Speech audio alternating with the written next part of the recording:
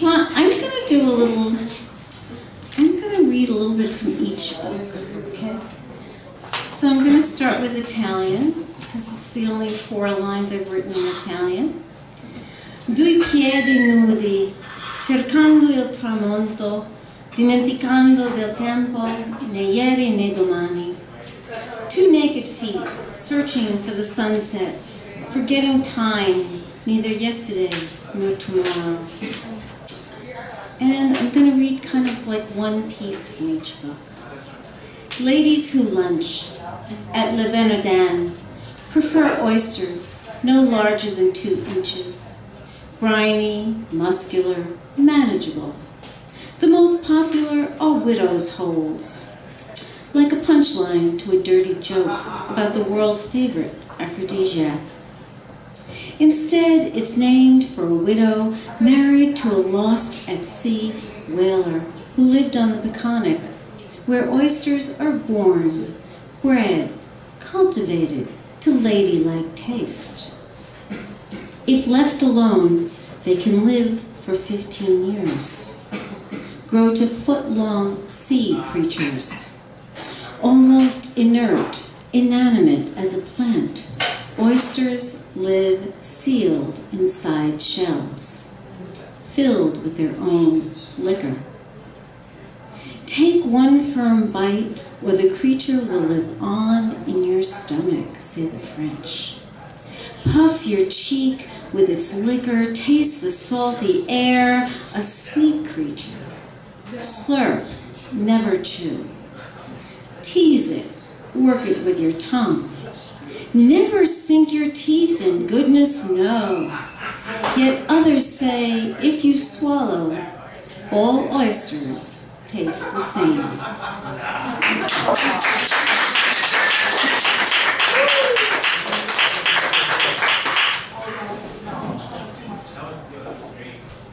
And this is sort of my Queensy poem from Thieves in the Family. I mean, I have a lot of Queensy poems, I won't bore you. But this one is a Queensy poem. This actually came out of something called New York Stories. It's a course that Steve Zeitlin from City Lore teaches at Cooper Union. And I was going through like a really bad patch of not writing, so I took this course with him. And this came out of it. Since you asked, I am from dank wine cellars in South Jamaica, from cousins named Johnny, Joey, Nicky, and Frankie, who harvested Queen's grapes. I'm from a line of women sporting artichoke haircuts and pink collars. I'm also from a Carmine Street settlement that lost its address in the last century.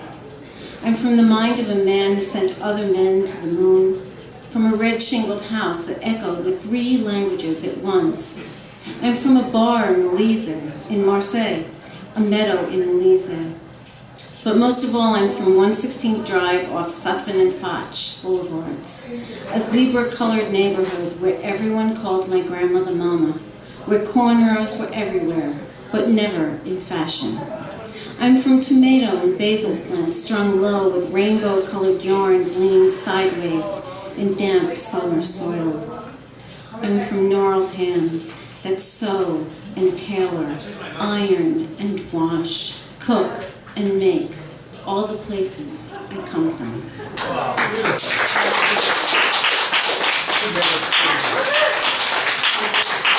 Thank you.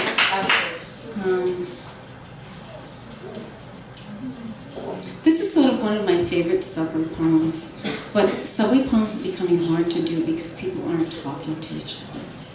They're doing their phones, they're sort of silent. The same. I want to tell the little Chinese women with the loud voices to sit beside each other so they don't shout across the car over my head, shattering my space.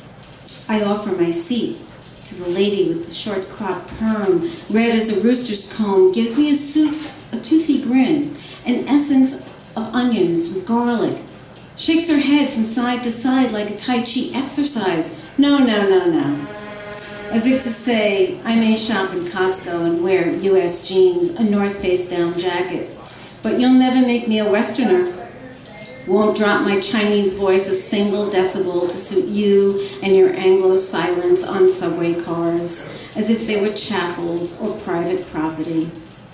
I hear my grandmother's staccato calabrese vowels clang against brick walls in an alleyway in Queens with the same defiance, the same pride, and the same sorrow to be in America. And this is a piece actually, this is a title poem, Amore on Hope Street. My mother-in-law, I was really very fond of her, and she was sort of in the beginning of Alzheimer's, and we used to do this thing where I would sleep over once a month and go out to dinner with her. So this is how one of the conversations went. Amore on Hope Street. We swivel into wooden captain's chairs at Amore's on Hope Street. The music is low, but audible. Frank Sinatra is singing "The Lady is a Tramp." I guess they like Sinatra. Why do you say that, she asks. Because they play him every time we come here. Oh, is it playing now? Yes, but low, not to bring attention to her diminished hearing. I was thinking a lot about him a few days ago, she says. Really? What made you think of him? Knowing she boycotted Sinatra for his bad politics, his mob ties. Well, you mentioned he was singing, she said. She catches me in a web and warp of time lost. Louis Prima and Keely Smith scat through the rollatini. We make it to espresso, sipping to Connie Francis's holy hymn of Mama. My mother-in-law looks up. Did Frank Sinatra die? I want to burst out laughing at the silly, senseless exchange that usually starts much earlier with this. Yes, he died. The corners of her mouth turn down. She leans back, her shoulders droop. But not so long ago, I kicked myself for not lying. I was always very fond of him, she said. Did he mean a lot to you? Well, yes, he did, as if recalling an old love affair. Do you know how old I am?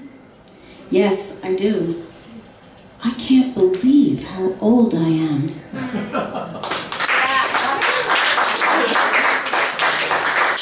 I'll close with this. This was a crazy poem. It kind of came out of a dream. It kind of wrote itself, actually.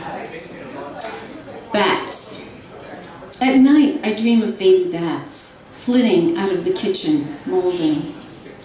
Up a step stool, I climb. That's interesting. Okay.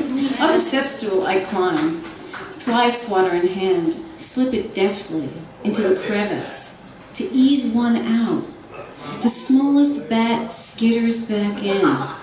I step down to the linoleum floor. The bat reappears, clinging to the ceiling above me, quivering. Pipistrello, the Italian word for bat, that sounds like the sounds they make when they fly, in black formations over our heads, almost invisible, always audible. I'm relieved when you appear. You look up, silent, arrive at a solution.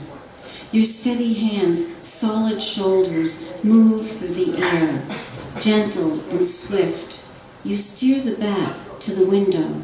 Let it fly out into the midnight sky. Thank you.